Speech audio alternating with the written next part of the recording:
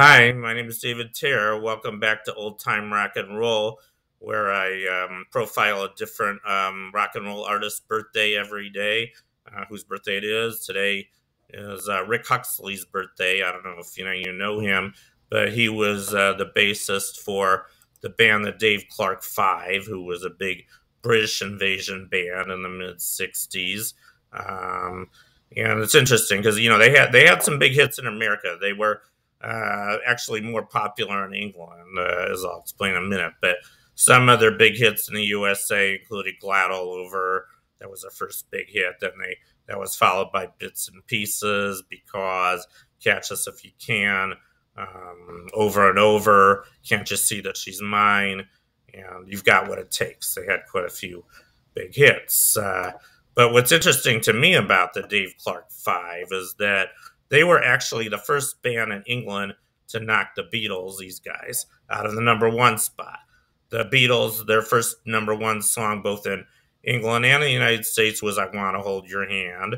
And the Dave Clark Five managed to knock them out of the number one spot in England. But, I think the Beatles, Beatlemania was actually more popular in the USA in '64.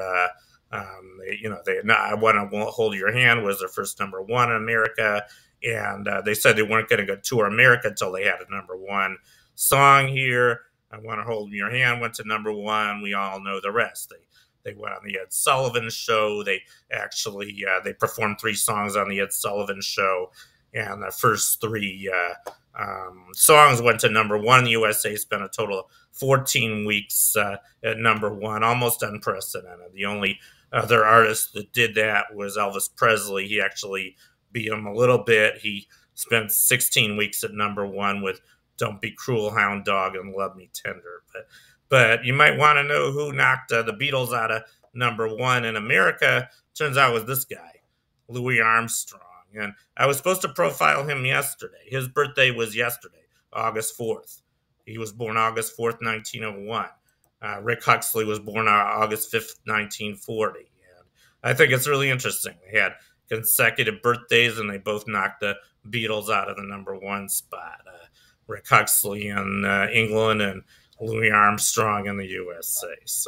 And by the way, the song that Louis Armstrong knocked the Beatles out with was "Hello, Dolly." I'm sure most of you are familiar with that song. That was used in a Broadway musical, very popular Broadway musical. Louis Armstrong was actually the oldest artist to have a number one song in the USA. He was 63 when "Hello, Dolly" went to number one. He also appeared in the movie with Barbra Streisand. That was a big hit for him. And I think it's kind of interesting that both him and Rick Huxley knocked the Beatles out of the top spot, or the Dave Clark Five. So anyway, that's my video for tonight, and I hope you enjoyed it. And thank you for watching. I'll see you next time.